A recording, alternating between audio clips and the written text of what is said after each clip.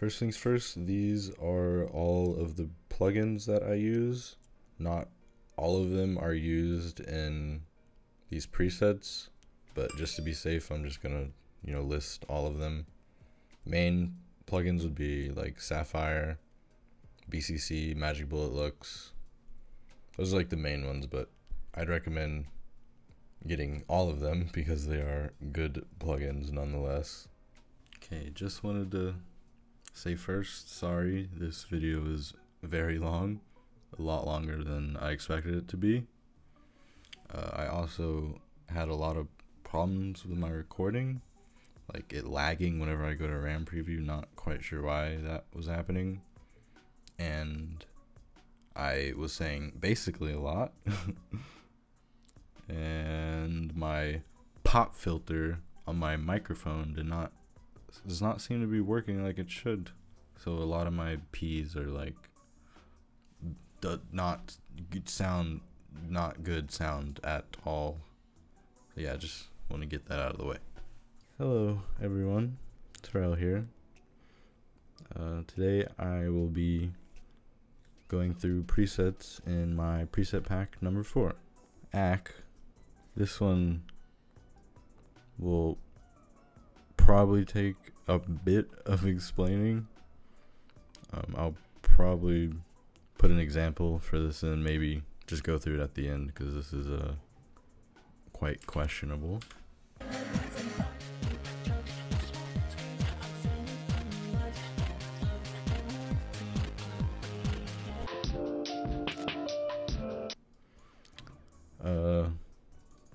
B1. Yeah, don't exactly know what this is. Let's just say that was a mistake and ignore that one. Big 6-2. This is if you know the original Big 6, this is just that, but it goes back in at the end. So it scales out and then back in. Big Oof stands for big out of focus. Camera lens blur that just, focuses in and out. So very cool, like subtle effect. Big Oof BLB is the same thing but with BCC lens blur. A lot of times I find that the blur is a little too much. So what I'll do is I'll go through each keyframe and divide the value by 2 on each frame that has blur on it. Works most of the time. Big spin. Let me get a picture. Okay, big spin would be, say you have your clip, you duplicate it, mask out whichever part you would like. Of course, you'd want to do a pretty mask, but on the bottom layer you put on big spin and it does this. I'll put an example of where I've used this.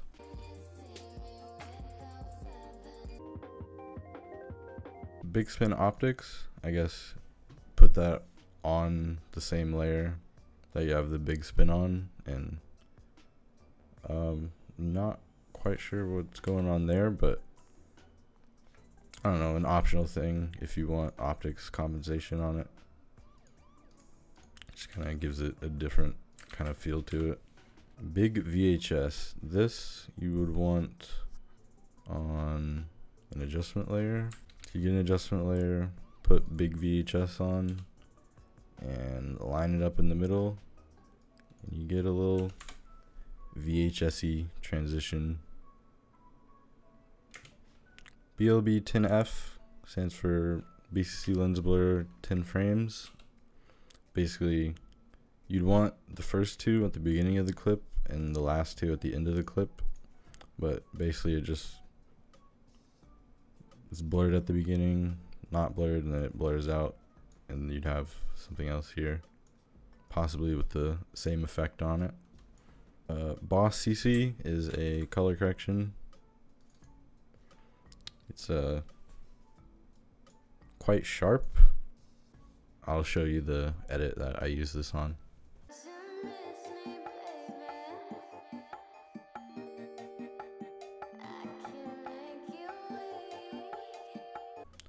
Build, this is a pretty cool one. Basically, it's a Twitch transform and curves to transition. It will do that. I'd recommend going into the Twitch settings and playing around with the seed, because it's a very picky plugin that does whatever it wants, really. Just mess around with the seed until you get something that looks decent. And usually what I will do for the next clip would duplicate the adjustment layer and just flip the keyframes around like that, and then of course graph them the same way, well, the same way but opposite to the first keyframes. And you get a nice kind of impacty transition. I will show examples for that as well.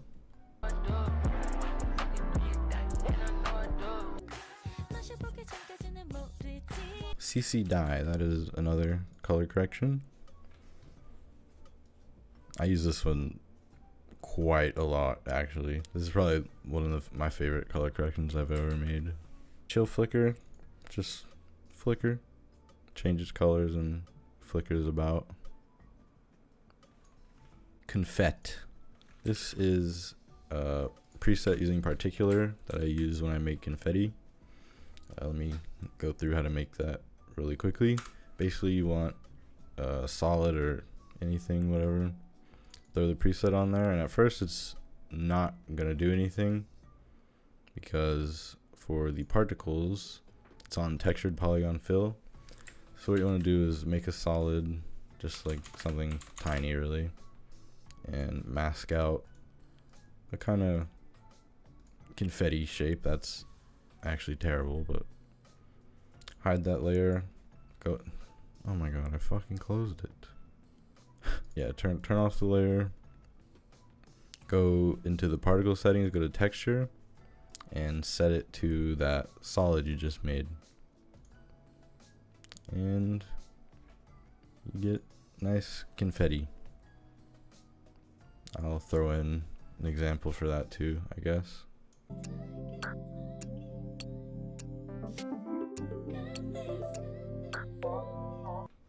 Desat, this is quite simple. It uses Sapphire, USat Bright, and Magic Bullet Looks to just kind of gradually desaturate. It has curves on it, so it's not just, you know, plain black and white. Looks pretty cool. DTNAFB tint. That's a probably quite confusing name, but basically, I think I've said basically about 600 times. Get a nice film burn, whatever, set it to your desired blend mode, and throw that on there.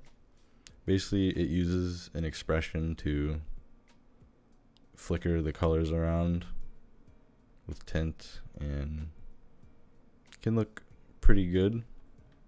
I will throw an example of where I use that as well.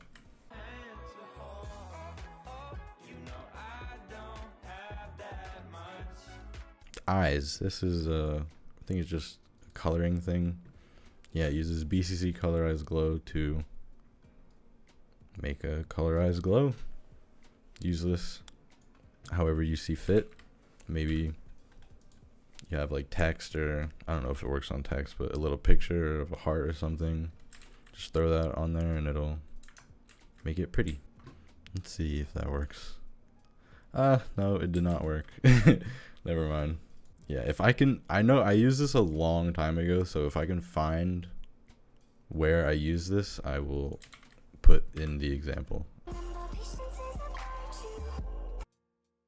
Fairy Tint, this is a particular preset that does that. Makes pretty little particles. Of course, you can go into the particular settings and move these around however you want. It's called tint because usually I would put tint on here to change the color of every particle, but I closed it again. But yeah, you can go into the particular settings and change it as you wish.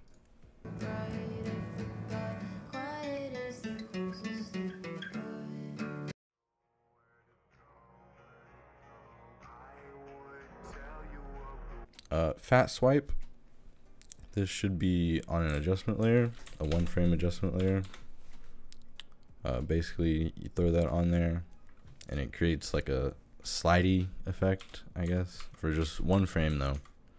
I would recommend, duplicating it, try and double it up, and just play around with it. Really, you can get a pretty nice looking transition. I'll maybe throw some examples because that doesn't look too good.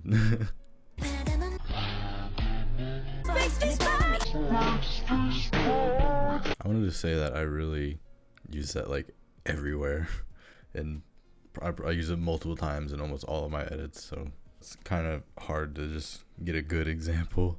It's quite a subtle thing, but it's very worth it in my opinion. Fat swipe 2 is the same thing, just a vertical version of it. Again, same thing applies. Just mess around with it, see what you get.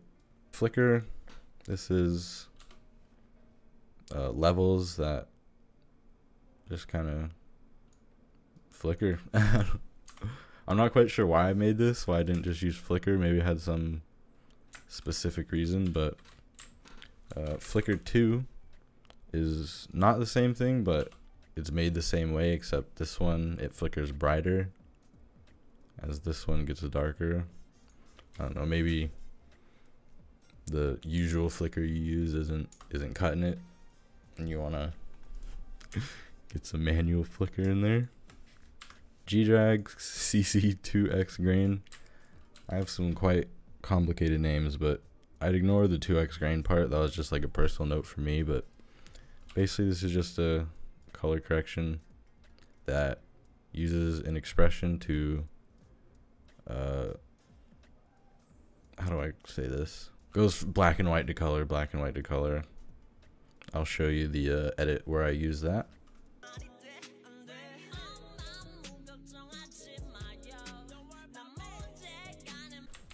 Glitch K1. Basically, if you're doing glitches, you want kind of each frame to be unique and individual. And so this is just like a tint and curves that you could throw on one of those frames to make it look like a glitch. Of course, you don't only want to have that on there, you want other stuff as well. Same with glitch P1, just a different version of that. And I think P2 is also a different thing you could use. Yeah. Glitch R, I really don't use this that much, but when I would use it, I'd have a solid, I'd mask it out just kind of like that or whatever, throw it on there, and it kind of gives this texture to this rectangle. You can change it however you want. Just another one of those weird things for when I do glitches. God CC with keys. This is another color correction that has quite a bit of sharpen on it actually, but the with keys part is just the glint. There's a keyframe for the brightness. Probably don't worry about that. Just change that however you want, but yeah, it's just a color correction. Grime W. This is a turbulent kind of effect. Can be add some uniqueness to your videos. I wouldn't recommend putting it on everything as it uses posterized time, which lowers the frame rate significantly. Okay, here these are very confusing. GZ1 color 8 FROP0-1. Basically, I want to say, I guess GZ was whatever I named the preset. Color would mean after you put it on an adjustment layer, you want to set the blending mode to color. 8 frames, 8 FR would be 8 frames, so 1, 2, 3, 4, 5, 6, 7, 8. and then OP0 to 1 would mean opacity at 0, and then on the last frame put it to 100. And the second part of that would be kind of the same thing. I guess you can just throw that on there and take it off of color, just set it to normal, and it does a thing like that.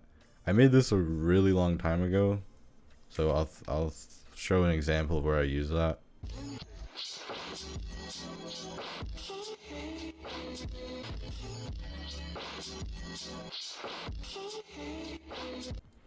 Surely you could come up with something nice with that. Sorry, it is very confusing. Heart. This is a fill and a ramp to kind of get a nice gradient, pinkish gradient for a heart. Well, I use it on a heart. You could do it with anything really, but yeah, just gives it a nice gradient. In out. This basically, sorry, I keep saying basically. I need to stop. If you have like a logo or something and you want it to kind of go away, you can throw this preset on there. I recommend using it with the motion blur, but basically, like, but yeah, I'll show examples of where I've used that, where I have used that as well.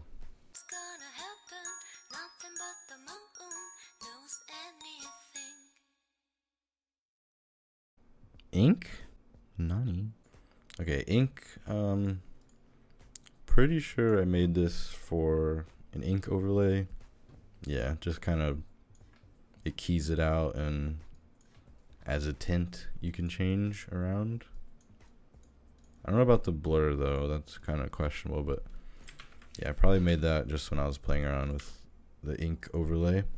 KCT. Gonna be honest, don't know what that is. Yeah, I do. You want to use this on an adjustment layer as kind of a transition between two clips, like so. It might be a little too bright, but I think when I made this, it was like a very dark scene. I'll show you where I used this. Kizu FL1. This, I believe, is a flicker. Yep. I think it might even be the same flicker as the previous preset, but not too sure. Kizu FL2 would be, is this the particles? Yes. Kizu FL2 is the particles.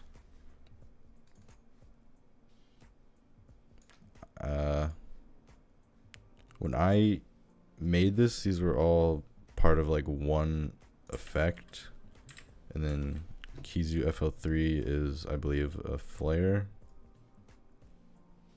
that you can't really see because there's nothing there. But yeah, it makes a flare. I'll show you, like, yeah, I'll show how I use these all together.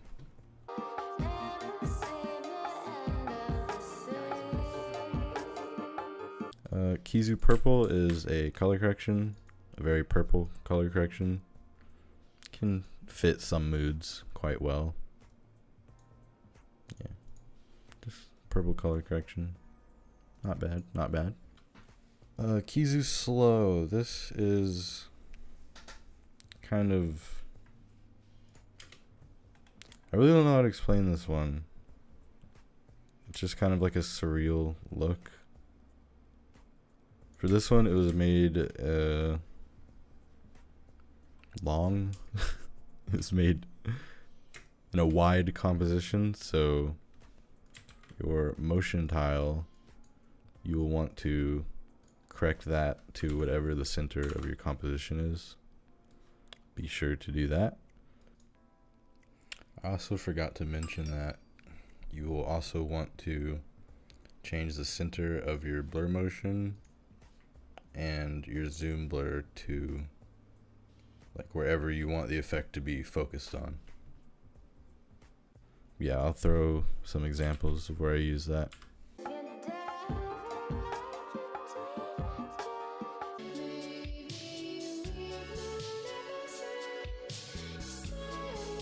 Koba curves, kind of a color correction, kind of just like a coloring effect. What you want to do is put that on an adjustment layer, change the blending mode to color or saturation. Really just play around with it. Just gives a kind of different look to it. MBL Machine Broke. This is a Magic Bullet Looks preset. Uses exposure, curves, saturation, and grain. It's very simple looking color correction. MS3. MS3 is kind of position impact type thing. I would recommend also using this with After Effects motion blur. Uses transform to kind of like an impact type thing. And with this you can stretch out the keyframes how you want to give it like a different length, or just make it look different, however fits whatever you're making. MS4 is kind of a zoom in, again recommend using with the motion blur. It just kind of zooms in and rotates or tilts a bit. A good way to use this is on the clip beforehand. You can just do like a harsh scale in, and it'll make a nice little transition. Slow it down a bit. And again with this as well, you can stretch these out and move them however you want to make different lengths or whatever. Quite flexible preset. MS5 is kind of a horizontal positioning transition. Again, recommend using with motion blur. I use this quite a lot. Again, with this also you can lengthen or shorten these however you want. What I like to do is from the preset from before, the fat swipe. This goes quite well with this.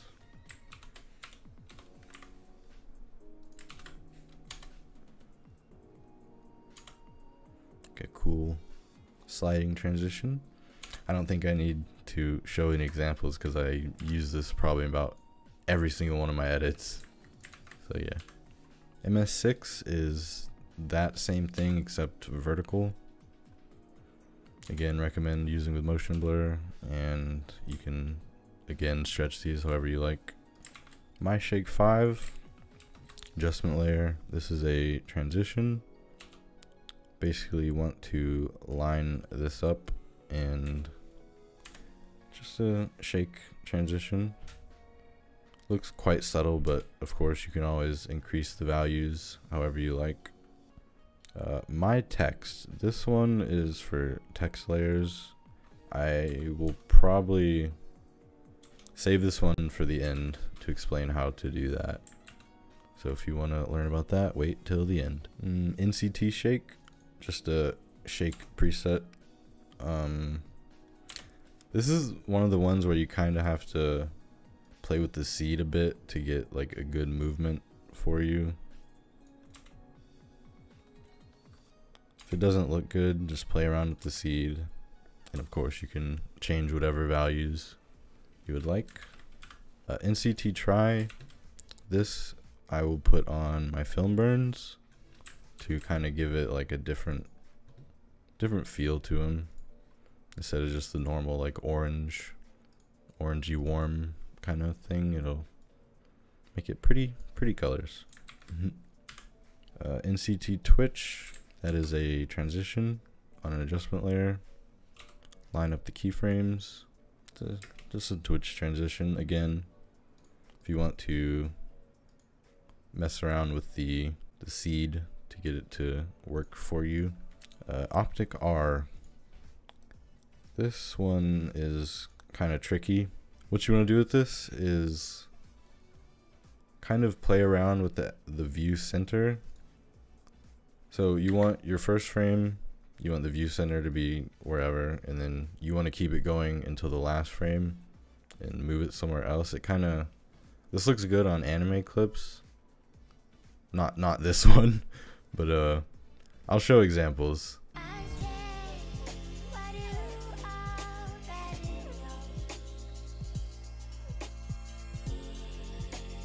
Palette CC, color correction. I recommend changing the opacity of your color correction layer to 50 for this one, as it's quite strong. I like this color correction, it's quite pretty. PTSD, this is kind of like an intense, shaky, flashy, up and down. If you're making like a hardcore edit or something like that, putting this on will do it some good. RBBCC is a color correction for my RBB edits. Nothing much, just a color correction. RBBCC 2-1 top. This is the second RBBCC. 1 top meaning you want this layer to be on top, and then you want to have a second layer on the bottom and put RBBCC2 bottom 50 opacity on. Just want to make the second layer 50 opacity like it says, and it looks pretty cool. RBB time slice. This is one of those ones that just works whenever it wants to. Uses time slice, wide time, dissolve glow to kind of do something like that.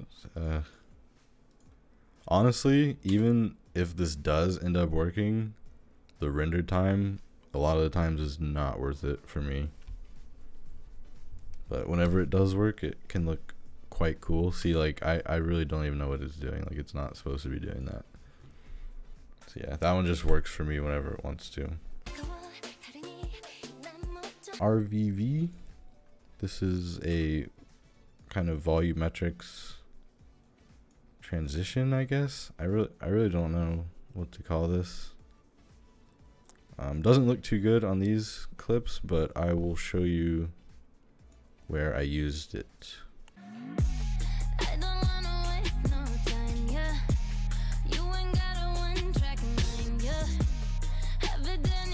SSSSS. This one is quite tricky one. Is not really tricky, but I'll go over at the end how to use that. SockCC. This is just another color correction. Triple tap. This one, I don't know. I saved this one thinking I'd actually use it. I mean, maybe, I guess you could find some use out of it, but it's just like spamming blurs and stuff. I don't really know. TVKF, this is the like default TV preset in After Effects, but I've added keyframes to turn off the effects. I don't know. TV dupe. Don't even ask me what this is, because I think that one's a mistake. I don't think that's supposed to be there. TV VHS transition, and then TV Vort. This is also one of the ones that works when it wants to. Yeah, does not seem to be wanting to work right now. Basically, I think all of these TV presets I would use as one. I'll show an example because it's been a while and I don't really remember how to use it. But you guys are geniuses. You can figure it out. Twice logo. Honestly, don't even worry about that. Twixtor, whatever, don't worry about that either. I thought I deleted these, but apparently not. Uni blur. Transition. Blur transition. You want to have it at the beginning and the end of your clip. And it just kind of, just a blur transition. Up, down. This one, I'd say this one's quite tricky. Uses transform to change the positionings. Recommend using it with blur. But how I'd use this is I'd put it on and kind of scale in with it. I couldn't really get this to work consistently for me, honestly. It takes a little bit of fiddling with, but I'll show an example of where I use that.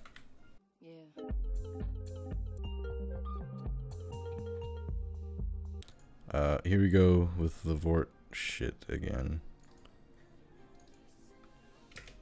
This one actually seems to want to work.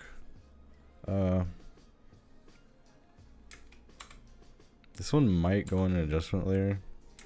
I think it does. Adjustment layer, and line this up. This one also was made a long time ago, so don't have too much information on it. Seems a little buggy, but I'm sure you can figure out how to make it work. Let's see, Vort 2 is probably continuation of that.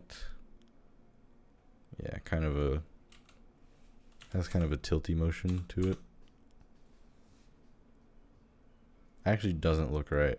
Yeah, okay, I guess with this you'd want to play with the seed to get like a good motion for the shake. Really not sure. Vort 3, I'm not really sure, but I mean, it doesn't look bad. It really doesn't. It looks like a subtle twitch effect. Not bad. Okay, so for these Vort and Vort 2, I guess Vort 1, you basically want to sort of line up the keyframes and just cut it. And then on the next part, you want to put Vort 2, and it does something. It sure does something. If I can find an example, I'll put it in, but I doubt I can. Waif. This is I know I made this for a very specific edit that I wanted to just do this effect over and over again. With this one as well, you're gonna want to center your motion tile so it's not mirrored or anything. But, yeah, you could probably do some fun stuff with this. It's a decent little transition. Warp 15 is, if you know the classic warp. This is basically that, just for 15 FPS, so that the frames line up. You'd only want to use that if you're making an edit in 15 FPS. Wavar? I don't know. It's this thing again. I really don't understand how this keeps getting in my presets. This is yeah, I really don't know. Yeet for the color correction. Looks pretty good. Yep. UCC is another color correction. This edit that I use this in, the footage I think was very low quality, so I had to use Magic Sharp to get it to look good. Doesn't really look good here, but I'll show you the edit that I used that on.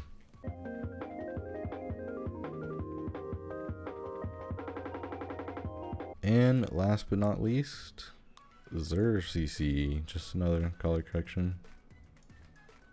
Quite old one, to be honest, but yeah. Okay, it's like 5 hours later, and I forgot to go over this ACC preset that does this thing. Honestly, I can't really be fucked explaining this. This is what the keyframe setup looks like. I have film burns, film damage, posterize time on 15 frames, more curves and yeah, it shouldn't be that hard, right?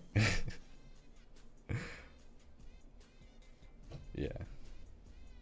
Okay, now to explain the my text preset. Okay, let's say you have some text. Let's see, hello. Just center it real quick.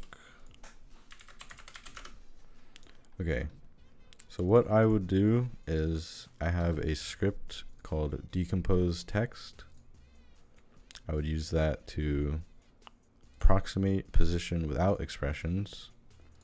It throws text everywhere.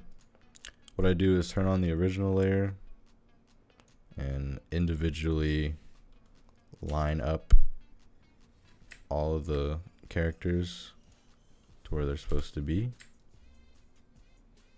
like so. Okay, after you got everything lined up, I would go through and center the anchor point on each character. And if you throw on my text, also recommend using with the motion blur.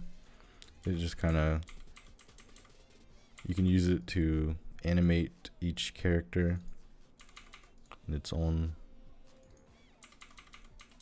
on its own. You can animate each thing on its own by doing this. I'm very bad at explaining, but I will show a few examples of where I have used this.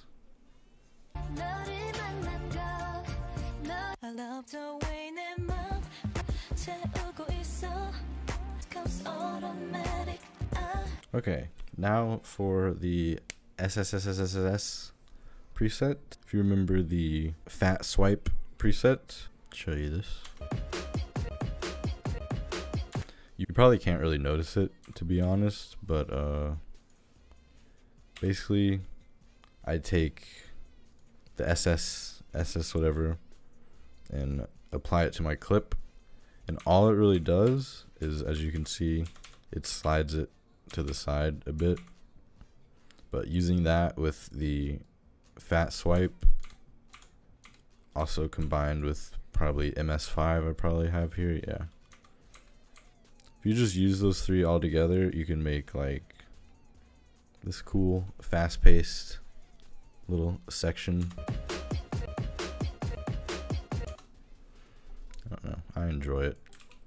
And yeah, just play around with that,